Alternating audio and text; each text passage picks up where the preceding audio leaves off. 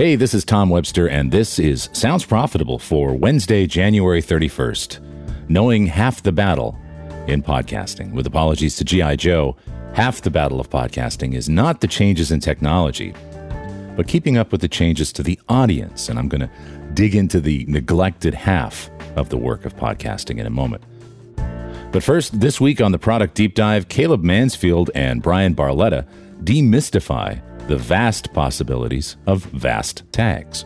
Tune in now for a half-hour discussion on just what video ad serving templates, despite the name, can do for all forms of podcasting, including how it's used today. Catch it all right now on soundsprofitable.com.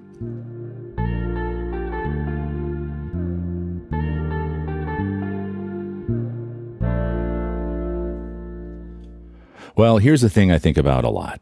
How people discover podcasting, not a particular podcast, but the entire medium.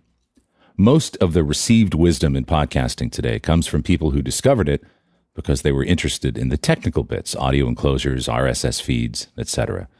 Those things still matter. I mean, heck, my first podcast wasn't much more than a Watson come here, designed to see if I could even do the thing, and certainly not to entertain anyone. A lot of the advice we continue to get in podcasting is focused on these things. The tech changes all the time, so I get it. I, too, am interested in the changes in downloads that the recent iOS updates have wrought. We've written about it. I'm keeping up on the continuing evolution of Podcasting 2.0 and transcripts and AI and show notes and SEO and cross promos, the size of your cover art, and 100 other things that don't do anything to make your show great. We've been neck deep in the technicalities and often at the expense of truly grasping who we're speaking to. Well, here's the kicker. Keeping up with the changes in tech is only half the story.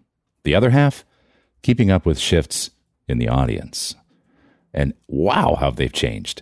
The landscape of podcast consumption has shifted dramatically, with video podcasting emerging as a formidable force. And yet there's a palpable resistance, a sort of disdain for this evolution. Never mind that video podcasts are as old as audio podcasts, with pioneers like French Made TV and Revision 3, Beach Walks with Roxanne, and even This Week in Tech, driving the medium forward as much as anyone. It's as if acknowledging video podcasts as a part of our story would somehow dilute the purity of the audio-only experience. But to ignore this trend is to ignore the very essence of what it means to connect with our listeners. The on-ramps have changed. Now, this is not a podcast about video, but I'll pull from that topic to make my point here. Our recent study, Sound You Can See, revealed that video is not pulling listeners away from audio. It's simply offering another avenue for engagement. The audience isn't choosing one over the other. They're embracing both, depending on their environment and circumstances. It's not a zero-sum game. It's an expansion of the playing field. Now, the reasons for this are fairly clear, and I can sum them up in 3 stats. The percentage of video podcast consumers who discovered podcasting less than 5 years ago is 83%. So most of the video podcast consumers we have now are fairly new to the medium.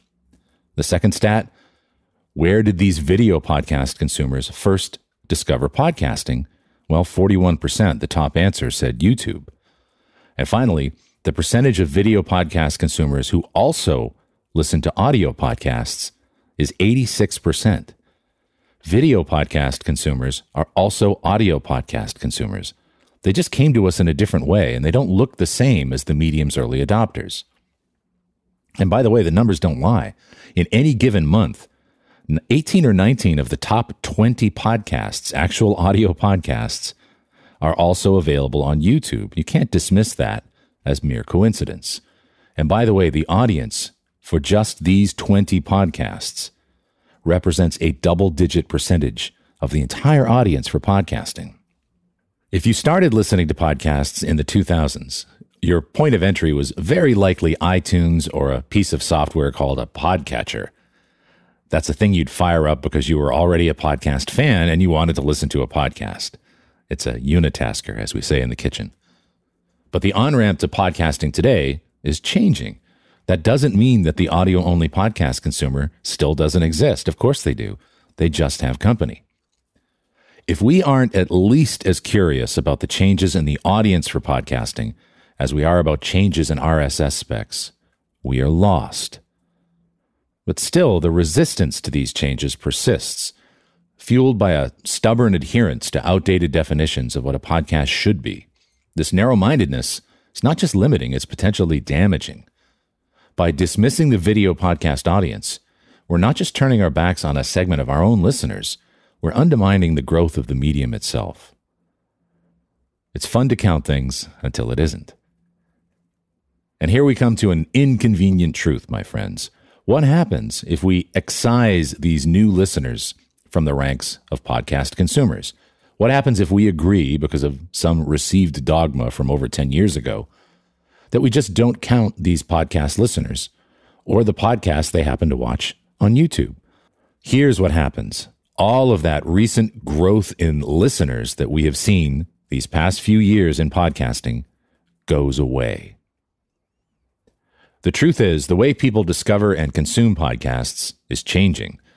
The on-ramps to podcasting are diversifying, and if we're to thrive in this audio-first but not audio-only world, we need to embrace these changes.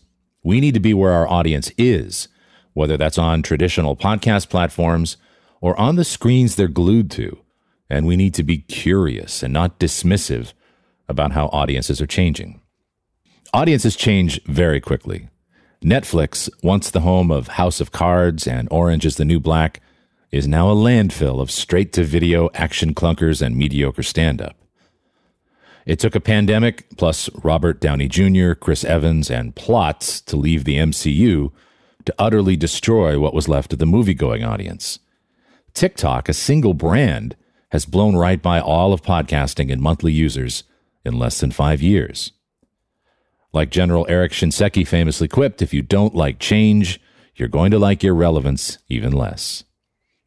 If I sound frustrated, it's because I am. There are 2 levers you can move to be a better podcaster. You can learn more about the craft of podcasting, and you can learn more about your audience. And this industry spends almost all of its time in the former, to the sad, almost incurious neglect of the latter. But the audience is always in control, and they always will be. I'll close with this. There used to be stores in this country like Tower and Sam Goody where you could buy music in multiple formats, vinyl, cassette, CD, all at the same time, because the listener gets to make the choice. Even today, you can buy most new releases on vinyl, CD, or as digital files through online stores. What matters is the music. Well, here's the brain bender. Your podcast isn't the music. Your show is the music. And it's time to shift our focus from the mechanics of podcasting to the music of our shows. Our content is what matters, and how it reaches our audience, be it through vinyl, CDs, or digital streams, is secondary. The medium may evolve, but the essence of audio-first storytelling remains constant. Let's not be the mini-disc of the podcasting world, clinging to a single format while the world moves on. Let's be the artists, offering our music in whatever form the listeners prefer. So to my fellow podcasters, I say this. Let's not limit ourselves with a fixed mindset. Let's be curious, open-minded, and above all, listener-focused. By meeting them where they are, we not only honor their preferences, we also secure the future of our medium. And with that, I'll return to my turntable, ever mindful that the true music lies not in the medium, but in the message that we're sending out to the world. Thanks again for listening to this podcast. Knowing is half the battle. This episode is hosted on Spreaker. I'm Tom Webster, and I'll see you next week.